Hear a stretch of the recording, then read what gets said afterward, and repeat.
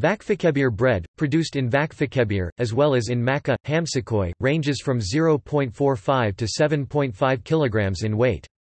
It is known nearly everywhere in Turkey as Vakfıkebir or Trabzon bread. In addition to Trabzon, it is especially produced in small towns along major highways. It is baked in a wood-fired stone oven, and is leavened with natural sourdough. Vakfıkebir bread is flavorful, has a long shelf life, and does not mold easily. When it goes stale it is still good. During recent years, companies producing Vakfıkebir bread have opened in large cities such as Istanbul and Ankara. As it's cooked in stone ovens, it is also known as stone oven bread.